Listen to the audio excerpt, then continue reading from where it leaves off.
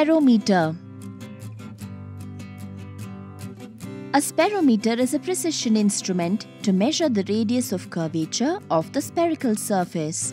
The spherometer consists of a micrometer screw threaded into a small tripod with a vertical scale fastened to it. The head of the screw has a graduated disc of 100 divisions used to measure fractional turns of the screw. Let's find the principle used in the spherometer.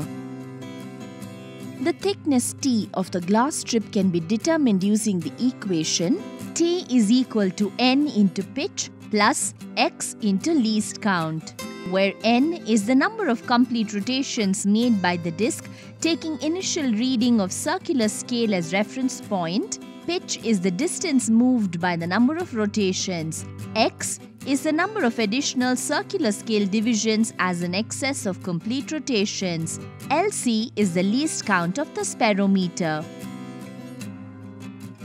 The radius of curvature of the given spherical surface using the relation R is equal to L squared divided by 6h plus h divided by 2, where L is the distance between any of the two legs, h is the perpendicular distance between the legs and screw of the spherometer when it is above the spherical surface. Materials required: spherometer, spherical surface, plain glass slab, glass strip, a sheet of paper, a ruler. Procedure: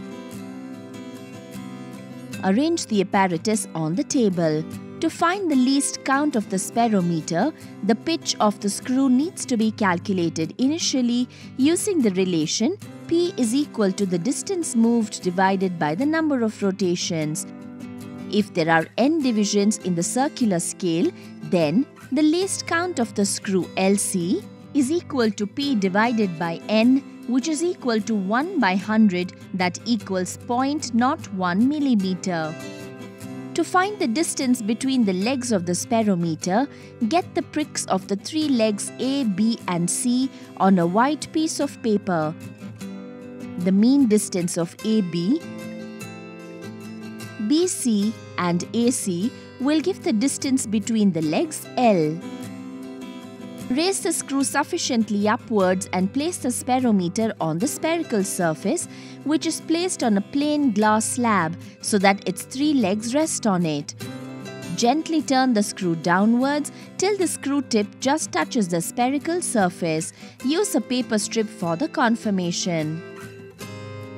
Note the reading of the circular disc which is in line with the vertical scale. Let's take A as the reference variable.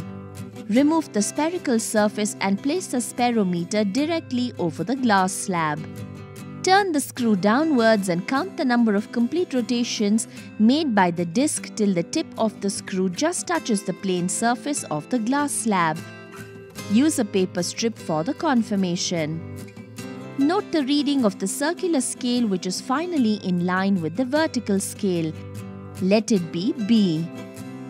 Find the number of circular disc divisions in the last incomplete rotation. Now find the total reading H using the relation H is equal to N into pitch plus X into least count. Calculate the radius of curvature of the given spherical surface using the relation R is equal to L squared divided by 6h plus h divided by 2.